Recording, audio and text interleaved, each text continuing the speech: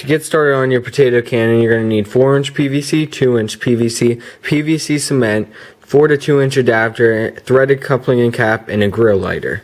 To get started, you're going to need to have cut down your 4-inch PVC and your 2-inch PVC to the size you want, and then you're going to apply some PVC cement to the inside of the 4-inch to 2-inch adapter. Then place the adapter on the 4-inch PVC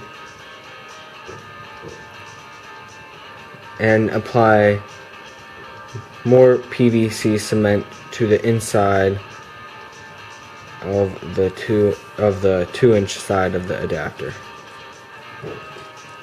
Once that's done, you can place your 2-inch PVC, making sure it's pretty straight,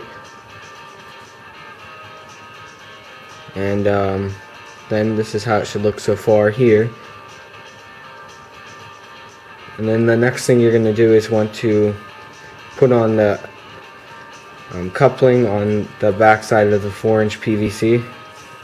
So just get some more PVC cement and put it on the inside of the coupling and place that on the 4-inch PVC, making sure everything is tight so that you don't have any air getting through in which your gas or your hairspray will leak through from. So this is all done, and then the next step is going to be to drill your hole for the grill lighter and to paint it any color you want. We chose black. Then once you install your grill lighter, you're almost done. This is how it should look on the inside with an electrical tape to the side. Shove your potato in with a napkin so that no air leaks out, just in case your potato is not big enough. And spray 4 seconds of hairspray in. Close the cap on the coupler.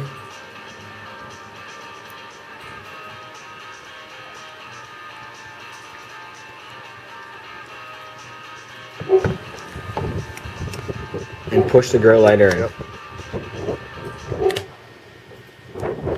That was good. Check out these videos and don't forget to subscribe for new videos every Monday.